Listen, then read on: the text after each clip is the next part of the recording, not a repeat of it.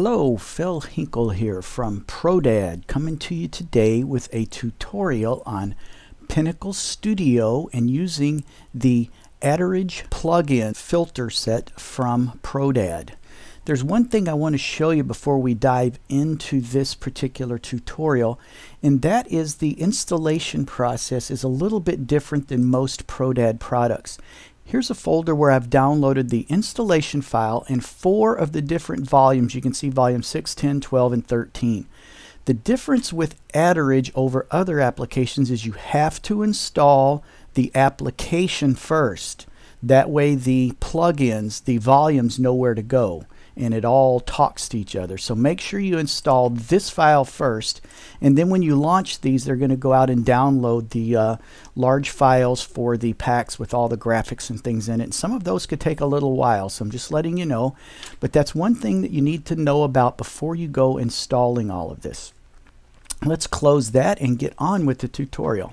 Here we are in Pinnacle Studio version 20, and I've got a couple of clips on the timeline I'm going to play with for us here in this tutorial. Here's a little bit of a motorcycle ride I had on the way to work one day, and then this was from the holiday season we had recently. I was out sledding with some family members, and then this is a video I took with my drone of a friend's wedding chapel out in the country. We're going to have a little bit of fun. We're going to go overboard with some of these filters and effects just to have a little bit of fun with it, but you'll see what it's going to look like. It's pretty cool. By doing so, even though we're going overboard, it will give you a good idea of how to use the Adorage filter set plugin for Pinnacle Studio version 20. One thing I have done to speed things up, I'm going to create a title, and I've got my transitions and my effects tab created up here so I can easily and quickly get to those items when I need them.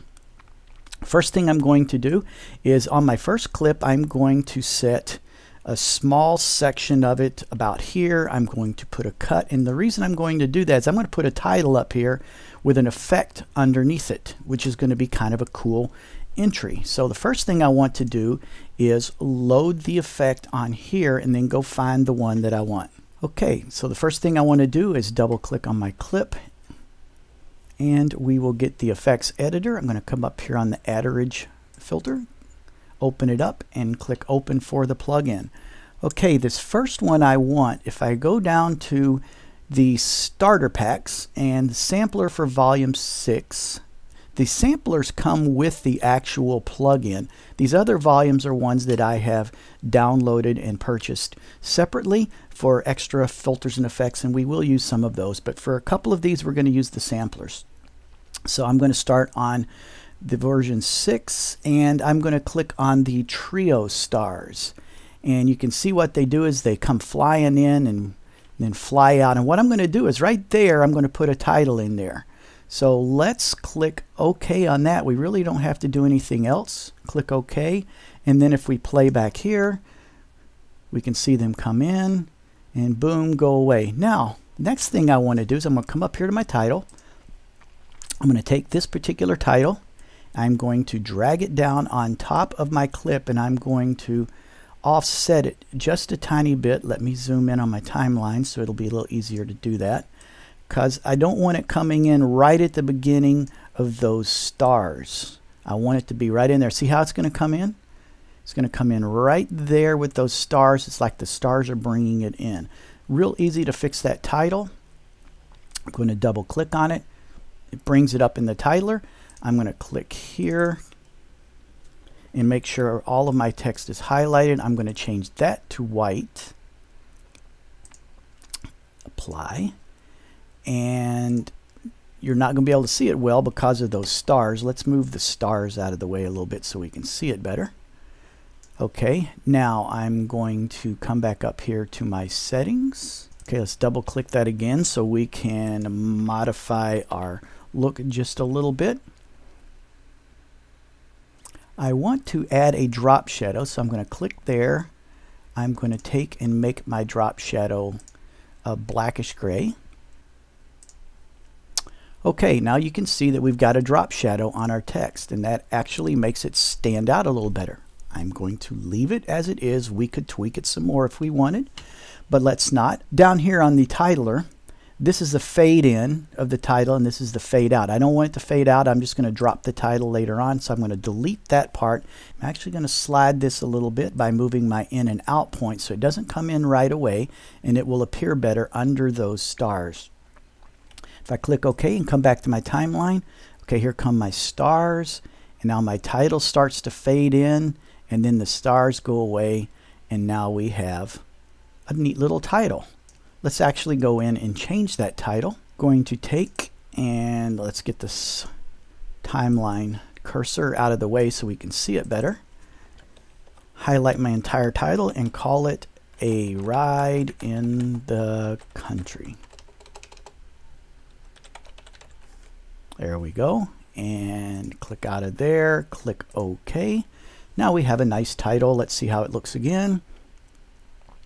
A Ride in the Country. There, we've got this really cool animated title with glitters and sparkles bringing it in. Okay, there's our first effect. See how easy that was in Adorage to add that cool look to your clip. All right, now there's something else that's a little bit of fun that I want to try, and I know this is a stretch, but let's use our imaginations a little bit. I'm going to put a little cut there and a cut about there. Now what I'm going to do, and this is crazy, yes, it's spring, we've got green grass, but you can see the leaves are missing on the trees, so they haven't come out yet, and it's a pretty nice day, and it's sunny and everything. But we're going to imagine we're riding in the mountains and we're going through a patch of fog as we go up the mountain. See, I'm going up a little bit of a hill there. Let's use our imagination, and right here on this clip I'm going to add some fog. So I'm going to come up here to my effects palette. I'm going to drag my filter down on that clip. You can see it has turned pink, meaning there is a filter there. Double click the clip, and we're going to open our Adorage plugin filter again. And this time, this particular one is in the starter pack 1, and there's one called Fog.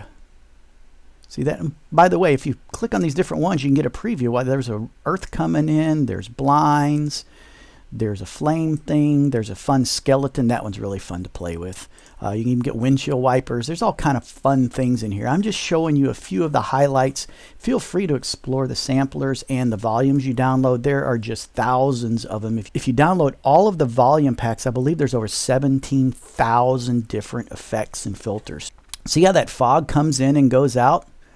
That's kind of cool. If I want to come down here to my overlay, I'm actually going to say, let's ping pong it and see what happens. It just kind of, you're going in and out of it a little bit more, kind of like that. And if I push my covering up, it looks like we're going farther into the fog. It's a little bit thicker. We could set fade ins and fade outs and things like that on some of these advanced things. There's all kind of things in here. There's different levels of things you can do in here. Feel free to experiment. This is the actual filter here that we modified, and it's looking pretty good the way I like it. I'm going to click OK and OK again. Now if I drag my timeline cursor through my clip, it starts clean, and then you can see, oh, I just hit a patch of fog on the way to work. I'm glad it was very small, because on a motorcycle that could be very dangerous. So I'm going to click OK. Now come back here in my timeline, hit the play button, and you can see it slows down a little bit because it's not rendered, but it looks like I'm driving and I hit a patch of fog. So there's just another way you can have some fun with your clips. Now to have a little bit more fun, we're going to come into our second clip here, which is sledding. In a second, I'm going to come back and add a transition here, but I want to do some stuff to this clip first. First thing I want to do is, see, I'm sledding. It's the holidays, and I'm at my wife's family's farm / campground, and we're sledding down the hill with some of the nieces and nephews. So that's me. Almost got hit by a snowball, having a good time, but it's snow on the ground. So you know what? It would look really cool if we could make it snow. So let's make it snow, and we're going to use the Adorage filters to do that. Again, I'm going to come up here to my effects, going to drag that down here on my clip, double click to open, and this time, don't you love my face there? I've just about by a snowball. Going to open and open the plugin again. This time, if I go to volume 10 and I go to the particle effects. There's a whole bunch of different ones. You can see some of the different things they do. There's light rays and all kind of other things. There's just a whole myriad of different things that you can make happen to your footage. I want the ones down here called snow. So I'm just going to pick that first snow one. And let's see what that looks like. That looks pretty cool, but you know what? It's moving really slow. So if I go over here in my advanced settings and click on the overlay, right here, this running is the actual speed of the snowfall or of your overlay effect. So I'm going to change that. I think a good number I like is 8, and you can see it falls at a much more realistic speed. So I am going to take the fade in out and the fade out and leave that alone. If I push the covering up, it becomes thicker snow. If I push it down, it'll become a little bit lighter. So let's drop it down a little bit from default and click OK. Okay, I want to add another filter on here to do something even a little crazier. So I'm going to close out of there, drop another one on my clip, and open it back up. See these two little buttons? If I click this one, you can see my snow disappeared. That tells me that this top one is the one I'm actually working with, my new one. So I'm going to open that, and I'm going to go into my volume 13 and frames, and I'm going to pick a frame out. Let's see. I don't like that one. There was one I picked out earlier that I really liked. I like this frame. It's just going to have the silver around my image, but you can see there's nothing there. This is an overlay, so we don't want to mess there. I'm going to come up here to the mixer, and where it says properties, I'm going to select video source A. You don't see it show up here, but watch this when I click OK and back out. There, I'm now framed in a moving picture frame video. So if I slide my timeline slider, you can see it's snowing, and it's like I'm looking out a window. Just another way you can use Adorage to do some fun things in Pinnacle Studio 20. There are lots of different kinds of frames. You can explore some of those volumes of filter add-ons and uncover all kind of neat things for what you're doing. Okay, we haven't got a transition on here. It's kind of an abrupt change from a warm, comfy motorcycle ride to snow. So let's add a on there. I'm going to drag my size back. I want it to be a fairly long. So if I leave it alone, I've just got the simple fade. That's not what I want. I want to do something funky and fun. So I'm going to come up here to my transitions and slide that filter down over that page curl turn that is my transition. All right, there's nothing added there, so we're still on a dissolve. I double clicked here, and now I'm going to click edit.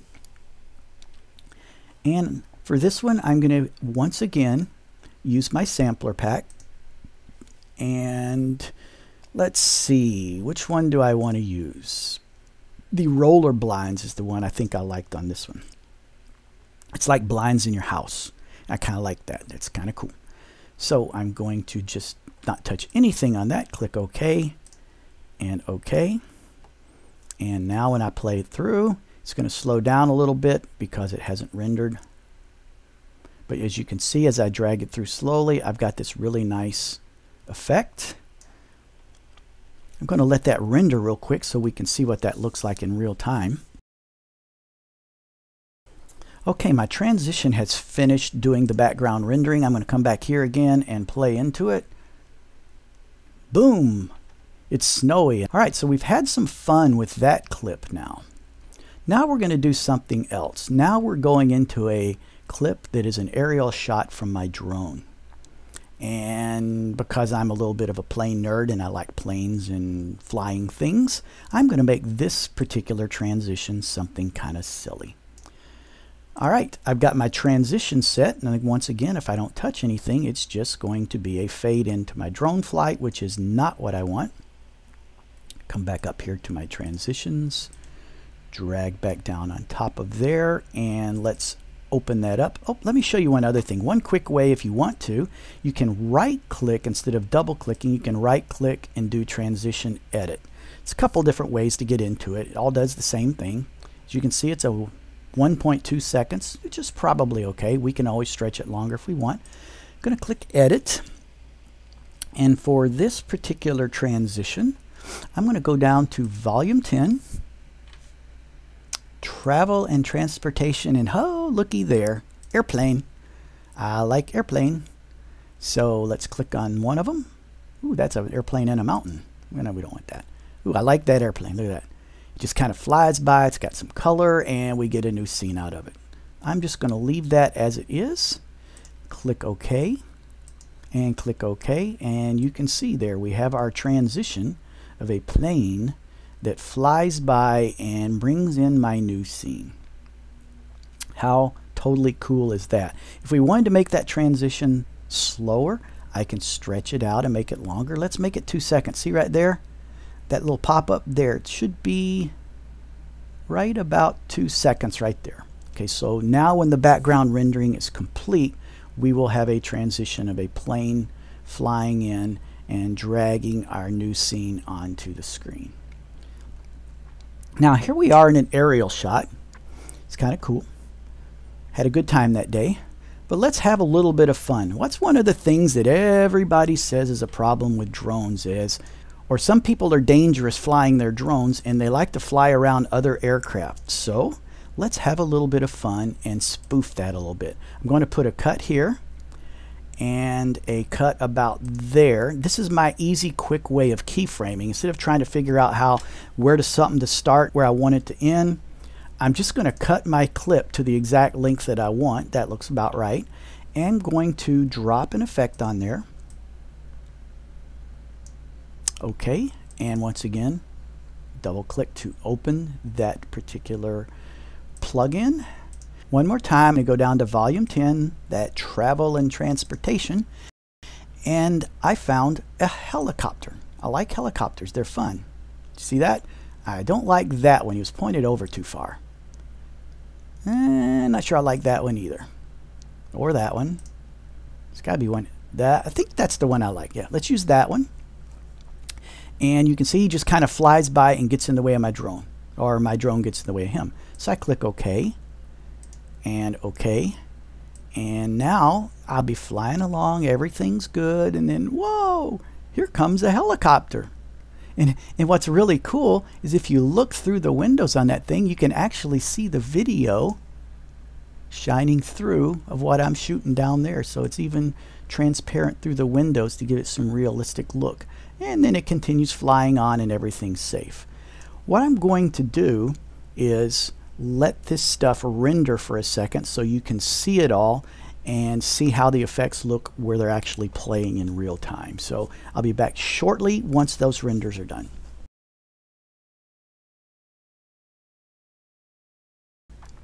Okay, our previews are all rendered. So let's go back here to the beginning, and I'm going to hit the space bar to play. And there's my title, A Ride in the Country. And we're riding along, riding along. Let's go move a little faster. Okay, space bar again. And oh, I just hit a patch of fog. Be careful, hold on. And here we go. And we're going to come into our blind transition into some winter sledding. And then at the end of that clip, we have a plane bringing us into an aerial shot. How cool is that? And oops, we almost hit a helicopter that drove by. And there we have it. That is the end of our little clip. In this tutorial, I really only touched on the very basic, simple functionality of the Adorage plugin for Pinnacle Studio 20. I encourage you to do some exploring, have fun doing it, have fun editing, and until next time, this has been Philip Pinnacle from proDAD. You have a great day.